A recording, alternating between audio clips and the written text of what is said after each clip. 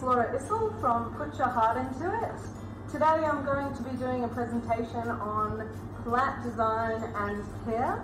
This presentation is in partnership with Knox Arts and Events as a part of the Stringybark Festival.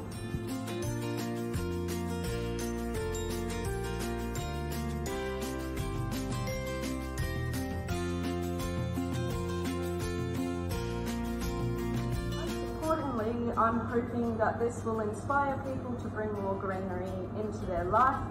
I personally think this presentation is suited for people that are just starting out with plant care, not necessarily someone who's already been interested in plants for many years. I'm not going to be going extremely deep into the botanical names or any part of plant design, but what I will do is give you a glimpse into my world, which is filled with a lot of green and plant life on a daily basis. And I'm also going to be giving you a tour of not only my shop here on the Great Ocean Road, inside of Four Kings Coffee Shop, where we've had a pop-up shop selling plants and supporting local artists and makers for the last few months. But I'll also be going through lots of creative ideas, thinking about what sort of pots might suit your plants, what sort of shapes of plants and varieties that are easy to look after.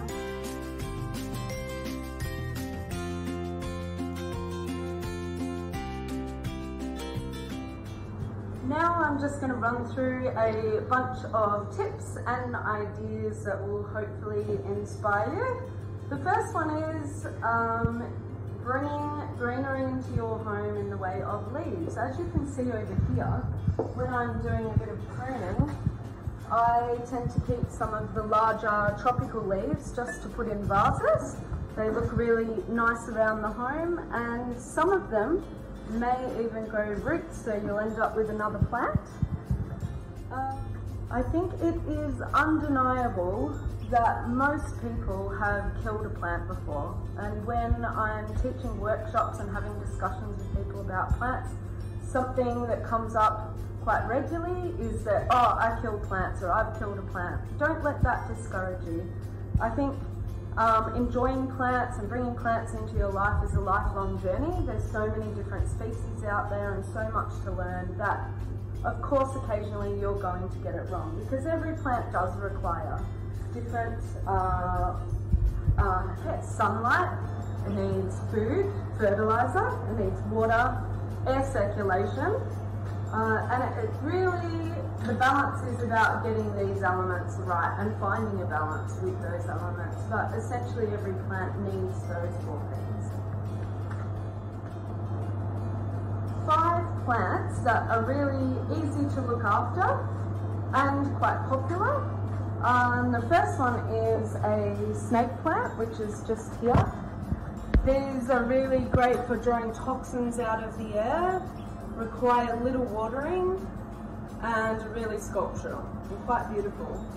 The next one is ivy. It comes in many different varieties and is quite fast growing and also trailing, and add a really beautiful design element to your space. The third one is a ficus, a fiddle leaf, which again has quite thick leaves, easy to care for. The next one is a palm. They come in many varieties, also easy to care for and love living inside. And the last one is a bird's nest fern, which are actually an Australian native plant. So first up, I'm going to start by telling you all about rainforest terrariums. Some of you would know that they've been quite popular for many years now and may already know what they are, and for anyone else, I'm going to run through what's so wonderful about them.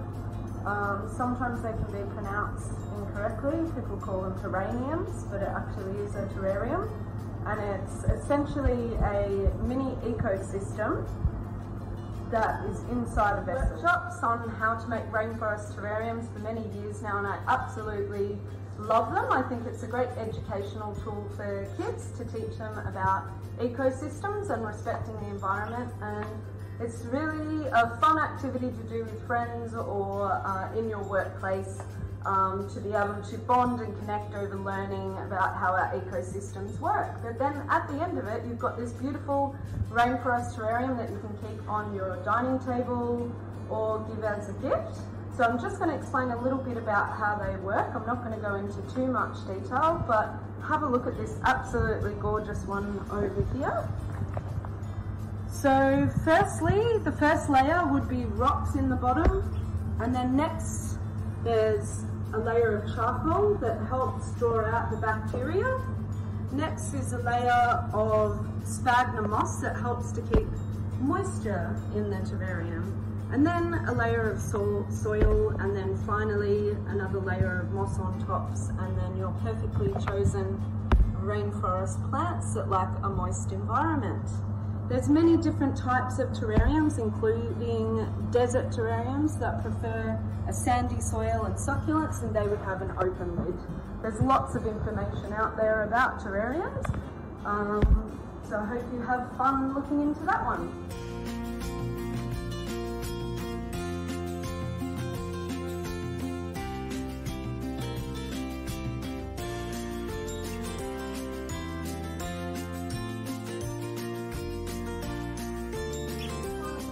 To assess your space. So have a look at your home and take note of how much light is coming into your home. So is your home more low light and not so bright, or is there more light in your home? And then choose the plants accordingly. The second one is get to know your plants. So whichever plants you decide to choose, get to know them by doing a bit of research, Googling the name of that plant. There's now many apps out there that you can take an image of your plant and it will bring up the information straight away. There's also many community groups to connect with online that will be more than happy to answer your sort of pot or vessel you're going to use for your plants. A really nice thing to think about is whether you would like to create contrast by using a darker colour with a lighter colour plant, or choosing a colour of a pot that's actually similar to your plant. There's some really beautiful grey and blue coloured plants out there. You could choose a light blue or an aqua pot to go with it. There's lots of ideas for different types of pots out there. The first one is thinking outside the box and thinking what there might be that's second hand. You could have a look in op shops and see if you could find vintage baskets or ceramic pots, and you could drill your own holes into those. One thing that happened for me was once I ordered some glass teapots on eBay that turned up and turned out to be a miniature size instead of a large pot for an event. So instead of passing it on, I decided to turn it into a self-watering pot. And teapots are really great for that because they have the inside tea diffuser, which you can put the soil in and then the water in the bottom, and they'll water themselves as they go. Also, self-watering pots are a really wonderful thing if you're quite a busy person, you go away quite a lot, or you just tend to be working a lot and forget about your plants. It just gives you those extra few days for your plant to water itself. There's many options of self-watering pots out there. I highly suggest seeking out a small business, and also now you'll find on the market there's many pots made out of recycled materials, which is really wonderful. Here you can see I have another option of pot, which is a waterproof paper bag, which is quite beautiful. You could also fashion your own out of fabrics as well. And also over here you'll see another clever idea, which is a lead bag that's been turned into a pot. Obviously you need to protect the material inside from water, so you could place a plate or a dish inside, but it gives a really beautiful effect and something a little bit more unique.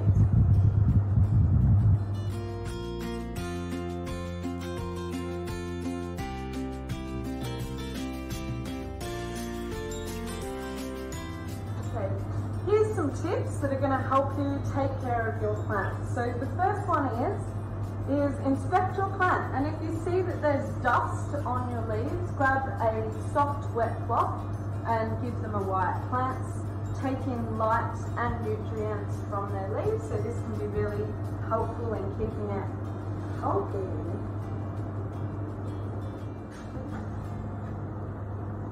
Another tip is to take off all the dead leaves off your plant. So what it will do is if you give it a clip right down as low as you can go, and it will send all the energy and the nutrients to the healthier leaves on the plant, giving it vitality.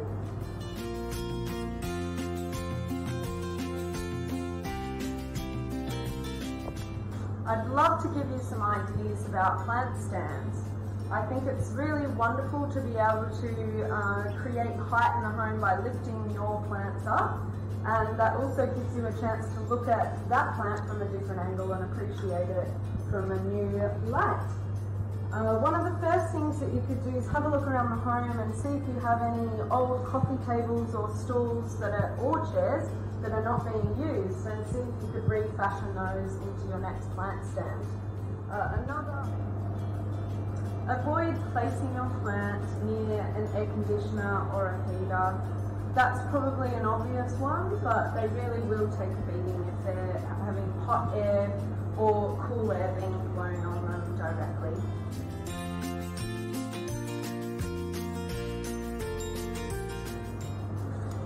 Plants get used to the spot where they're placed in the home, so quit rearranging them. It's a big shock to their system, just like it is for us as humans when we get up and move house. So try and keep your plants in the same spot around the home so they can adjust to that light and what conditions they need, and that will allow you to assess your plant more easily. I think it's a really beautiful thing to bring plants into your life and to surround yourself with plants. I think nature brings us a sense of joy and calm. Plants are always changing, and I think we as humans are always changing as well. And to be able to have that connection and experience with plants can really help to slow us down as well, and appreciate all that the environment gives us. I love to think about plants, using it in interior design and thinking about how we can use plants to create balance, not only with heights and shapes, but also with colours around our space.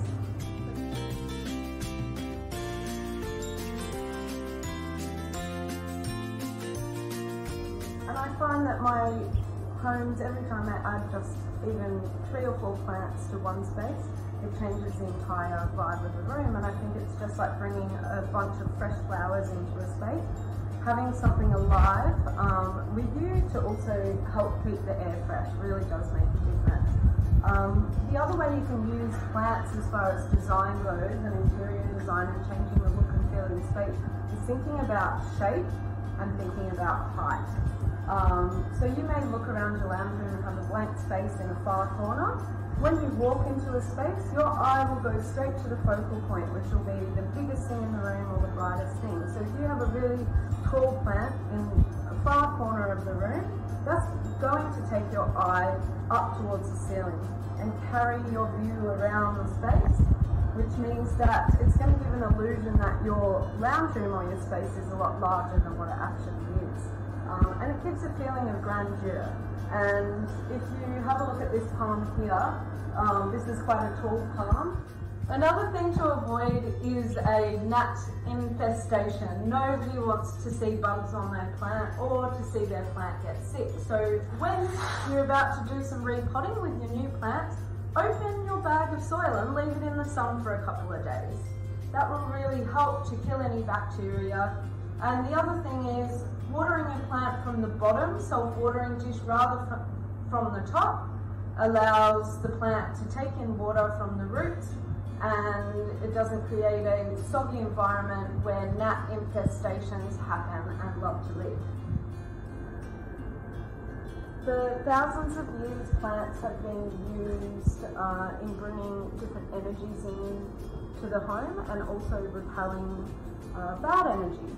So in feng shui, if you know anything about feng shui, if not, look it up, there's lots to learn there.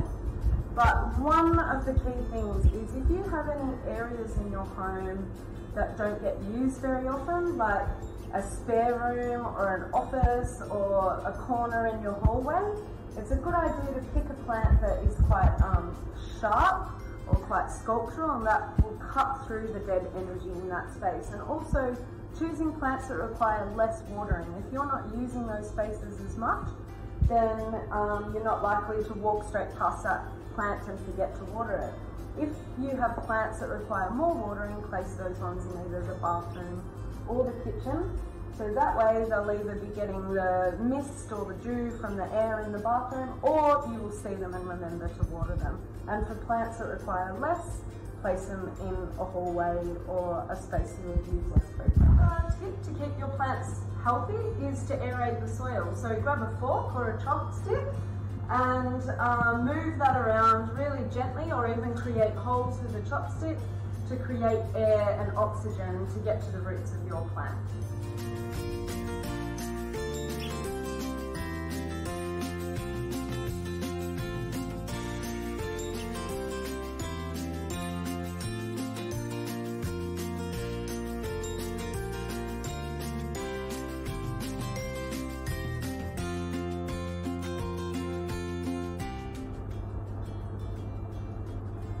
A really great way to display your plants is hanging plants within the home. A lot of people tend to hang plants out on their balconies or their porches.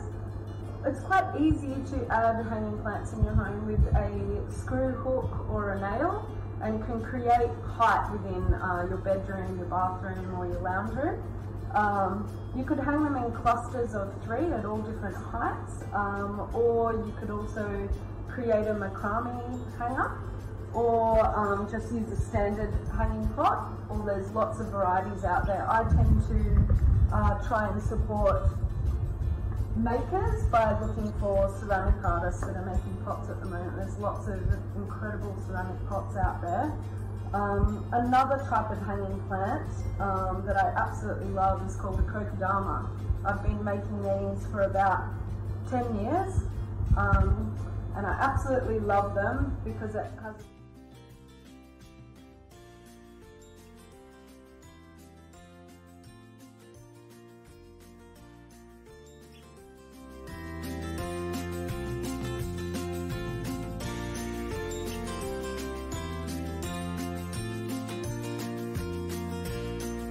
one thing to think about is how much light your plant needs. So a lot of people make the mistake of thinking my plant needs lots of light, so they place it right on a window. Be wary of that, because our standards in windows within Australia are not double glazed, which means that the windows heat up and get really cold, creating frost or too much heat if the sun is beaming on that window, and that can either scorch the leaves, or too much frost can put your plant into shock. So it's best to move your plant back, and as long as it's in a space with lots of light, that's all it's going to need, and it's general watering. But just be aware of placing it too close to light. So I filled all my champagne glasses up with water, and I went around with all the plants that I've got that needed to be pruned, and clipped sections off and popped them into the water on my windowsill. Propagating can be lots of fun, and also can be quite beautiful if displayed in the right way, and there's really not that much to it. I don't have an example right here, but all those little cuttings that I put into the vases now all have roots and are ready to be planted into pots this week, which is exciting. And I'll also leave a photo to show you what that looks like, and some extra tips in the comments at the end.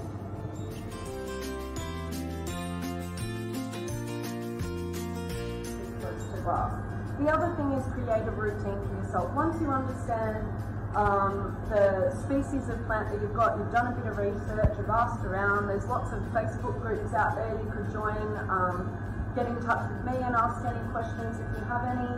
But creating a routine can be really helpful.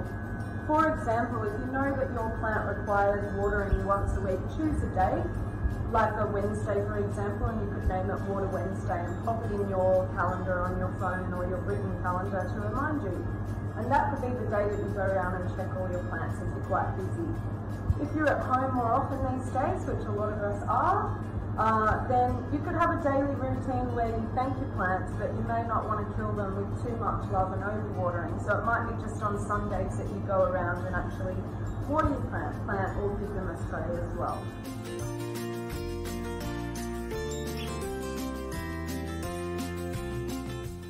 Hi, welcome. This is my place on the Great Ocean Road, and I wanted to give you a tour of my garden and some of my indoor plants. I've been renting for the last 20 years and I've never let that stop me with my passion for gardening, so I've always sought approval to get plants into the ground, so I have more options with what plants I can actually have around my home. So first off, I'd just like to show you these hangers. I think it was a really clever way of reusing materials. This rope was used for a floristry installation for a wedding, and my friend Roz fashioned these into fantastic thick roped macrame hangers. And then down here you'll see a native lily pilly, which is really good for blocking out space and creating a hedge. And this was actually a grey concrete pot, but to match in with the hangers I've painted them white and added some black. And this chair here was hanging around the house when I moved in. It was all rusty and old, so I've given that a spray of black to tie in with the pots and the hangers. Come through. I absolutely love Banksias. I don't know about you, but sculptural native flowers float my boat. Here I've got a shrub form of the Banksia grandis, which I absolutely love and is perfect for a pot. So I look forward to that flowering in the next 2 years.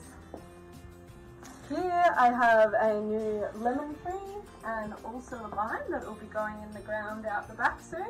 So I'm pretty excited about having that abundance. And this one here I'm really loving at the moment. Another upcycling idea is finding vintage baskets and turning that into a hanging pot. Come through to the back garden. So I would love to show you my ponytail plant here. I've had this one for about 25 years. It's still going strong. So that's travelled to about 10 different houses. This one here is a salvia. The bees absolutely love these. It's not flowering at the moment, but it does have a really vibrant purple colour. Here I have a lemon myrtle, which is another Australian native, and I absolutely love to pick the leaves off this one and dehydrate them and add them to sugar and salts, or make a cup of tea straight off the bush. Oh, it's starting to rain. That's cool, actually. Yeah. And of course the compost bin over in the corner. Looking forward to getting a worm farm this week. Hopefully this garden bed inspires you to add a bit more colour in your garden. I absolutely love edible flowers. I used to use them on all the grazing tables and for platters. I like to pick them fresh every day and eat them straight off the plant. Yummy! And I also share them with all the neighbours. So you can see here I also have a really beautiful green lemon sorrel. Has quite a tangy flavour, really great for cooking and salads. Also some really yummy lettuce that's looking great there, and some rocket, and broccoli coming up, which is exciting, and some spring onion too. And down here there's even more edible flowers. These are absolutely going off, as you can see. I've been getting some wormweed from the neighbours and adding that on as fertiliser. And as you can see in this row, I've got red, yellow and this vibrant pink in rainbow chard, which is a really great green that's really hardy. I've been adding that to smoothies and all my cooking. And the next row along is celery. And this has been growing for the last year and been really abundant. Been enjoying that.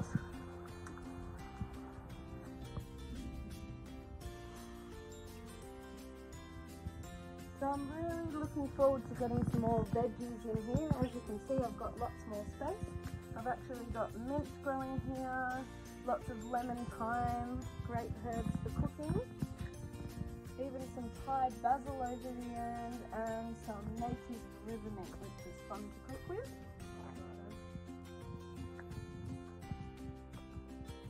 Oh look, there's some coriander that's just coming up. I only planted that a couple of weeks ago. So that's really great. That'll be delicious. I'll give it a whirl. Here I've got catnip. This is for Margot the cat. She loves sniffing this one and rolling around in it. And then just over the back here is nasturtium. This puts off a really bright yellow, red and orange flower, but it's also edible. Absolutely delicious, and you can also eat the seeds as capers as well, which are yummy. Actually. This is one of my absolute favourites. It's an Australian native edible. It's the mountain pepperberry, which is originally from Tasmania. And I planted this one about 8 months ago and it already has peppercorns. Absolutely delicious. A little bit peppery and a bit more spicy than a normal peppercorn. I've been adding lots of flowers in the garden. I really love black and dark purple and burgundy flowers. I think they're quite mysterious and really beautiful and add a nice pop of colour. These ones here are hellebores. I absolutely love them, so beautiful. I also have some more thyme here, more edible flowers. And if you come along, you can see under cover here I've started to create a bit of a fernery, create a bit of a tropical paradise since we won't be travelling anytime soon. So now I can pretend I'm on holidays. Absolutely loving my fernery. I'm thinking about putting some shade cloth above here and continually adding new plants. Lots of these have been gifted to me actually, but from adding wormweed and a bit of fertiliser, they've all really started to take off now in less than a year. I'm really excited about this area here. I'm looking at putting in a permanent natural building bench seat with clay and straw. I think it's a gorgeous area for seating around the campfire. When we can have gatherings again soon, this will be the perfect spot for all my friends to sit around and enjoy looking up at the moon and listening to the ocean. I'm really excited about some of these plants because they've really taken off because this area gets the most sun in the garden. So I've got some billy buttons over here, saltbush, some kangaroo paw, more lemon myrtle and also some banksias in the corner too. I'm sure you'll agree that this terracotta pot is really beautiful. I actually picked this up at the International Melbourne Flower and Garden Show that I love to go to every year to get inspiration. And this big old Indian door here, I absolutely love the finish on this. I found this on the side of the road, believe it or not. Popped it on the back of the trailer and here it is. It's moved with me to a few different homes. Come check out one of the bedrooms. So this plant here is a Chinese palm. It's been living in this room for about 6 months. There's a new leaf coming out now and I water this one probably once every 2 weeks. And I absolutely love it. And also I've got another palm in here as well. But what a difference it makes to the vibe of this room, actually. Just because it's a small space doesn't mean you can't bring it to life. I absolutely love looking at hallways and little nooks in the home, and if it has the right lighting, adding a little plant. This one here really does make a difference from where I walk out of the bathroom and the toilet. Thank you so much for coming on this journey with me. I hope you're feeling inspired to add a few extra plants into your life. If you have any questions, please feel free to reach out. I'd absolutely love to help. And I hope you enjoy the rest of the Stringybark Festival.